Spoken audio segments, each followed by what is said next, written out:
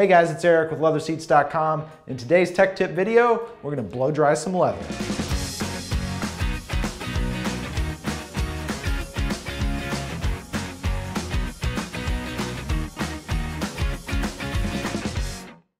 We've been getting a lot of questions over the last few months over the various ways that we use heat to help us improve the fitment on a leather interior kit. As you've probably seen on many of our videos, we use a commercial steamer as well as an industrial heat gun. But in today's video, I wanted to go over the two main questions we get with the heat gun specifically.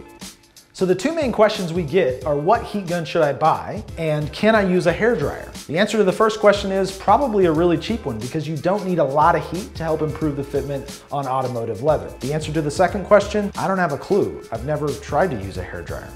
All right, we're gonna start with this wrinkle over here on this side. I'm gonna use the heat gun first. I'm using that in combination with a soft microfiber towel that's damp. I'm gonna apply a little bit of water as I go, and I've got the heat gun set on low. The keys here are you wanna keep moving, you don't wanna hold it in one spot for very long, and you wanna watch the leather intently to see if there's any movement happening. Something else to keep in mind, the seat covers on this seat are 100% leather. If you've ordered an interior that's a combination of leather and matching vinyl, where maybe there's vinyl on the side over here, you would have to be really careful to make sure that none of the intense heat from the heat gun hit too hard on the vinyl, because you will ruin vinyl a lot faster than you're going to ruin leather.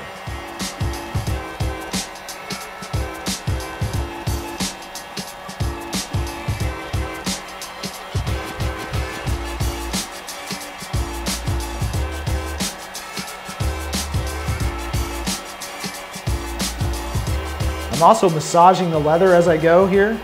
I'm using the rag to actually move the leather around,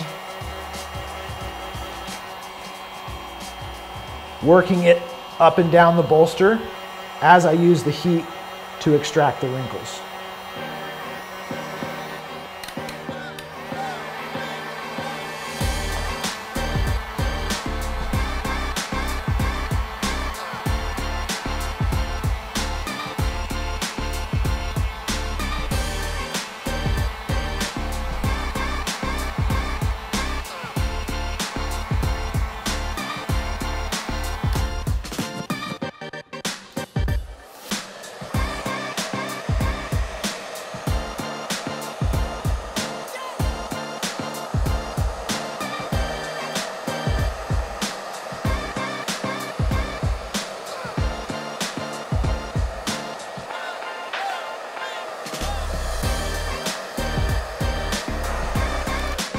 Well, I think that answers that. At least as far as hair dryers go, this one is definitely not gonna cut it. It's not gonna put out enough heat to reasonably start to move those wrinkles. I'm gonna go ahead and finish this out with a heat gun.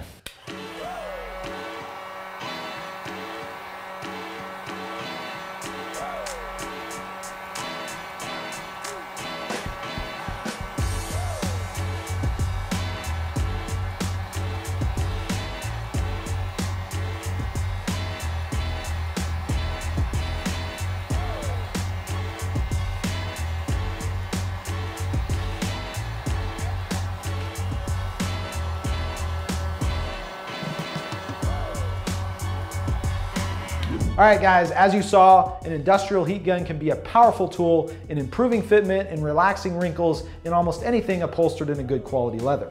That said, leather is a natural product, so every hide is gonna take heat a little bit differently. If you've never used a heat gun on leather before, you really need to be careful. You can do a lot of damage really quickly. If you do have any questions, you can always email us at sales@LeatherSeats.com, or you can call us toll free at 866-NEW-SEAT.